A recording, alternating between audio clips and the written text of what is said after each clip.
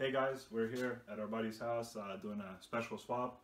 This right here is a 1995 E320 Wagon, and what we have here in the engine bay is an OM606 out of a 1999 E300.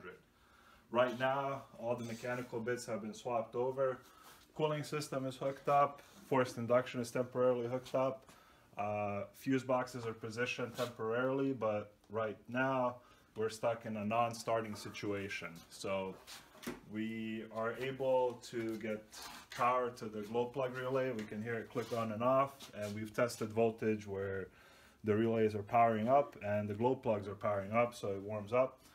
We have our K40 module that we tested here. We picked up another one to try out, but so far it doesn't seem to be connecting all of it. We're able to hotwire the starter where it tries to start, and we see the shutoff valve open, but it seems to cut off right after we try to start it. So right now we're trying to figure out if there's an immobilizer issue or something else that might have caused the motor not to start.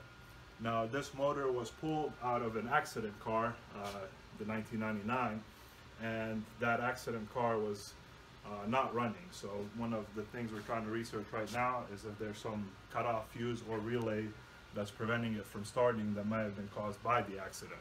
So we're looking at all of those possibilities to see if there's something else that may or may not be causing it to not work.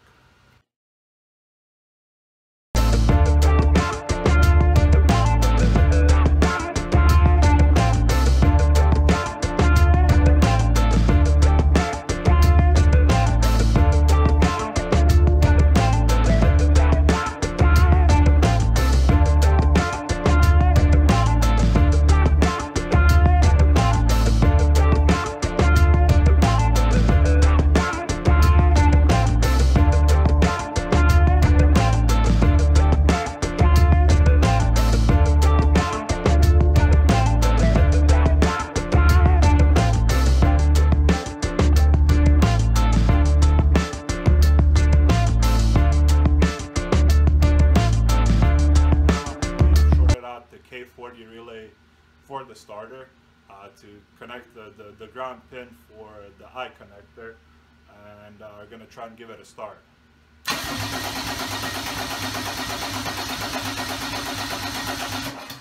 As you can see, it cranks and cranks, and the shutoff valve appears to click off for a moment, but it sounds like it's clicking right back, so it's shutting off our fuel feed. And over here we do have diagnostics, but all that it's showing is that we have a fuel temperature error and a coolant temp error, but not much else. So right now we're kind of in a position of trying to research what might be cutting it off, and if there's either a security issue, authorization from the immobilizer system, or if there might be some other fuse that could be cutting it off.